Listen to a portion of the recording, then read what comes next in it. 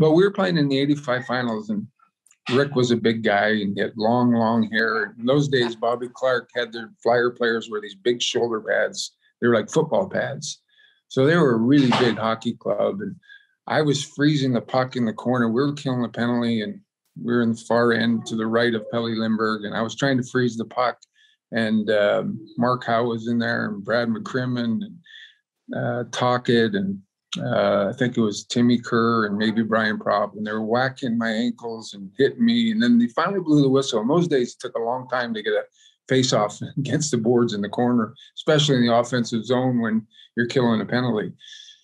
But the whistle went, and he still kept whacking my ankles. And by that time, our three other guys had gotten in there, and their 5 guys were in there. So we have a big scrum of 9 guys, and he's still cross-checking me and whacking me. And in those days, you could sort of get away with that stuff. And I said to him, finally, I had enough. And I turned to him and I said, will you relax? The whistle went, just relax.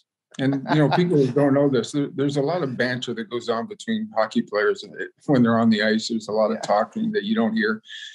And I basically said, will you relax and just calm down? The whistle went. And he looked at me and he said, get used to it. Every shift, every period, all 7 games. And as he said that, I looked up at him and I said, well, I don't know what series you're playing in, but I only plan on playing 4. Well, the whole 9 guys started laughing as we're leaving the corner. We get to the bench and somebody said, what happened down there? What's everybody laughing about?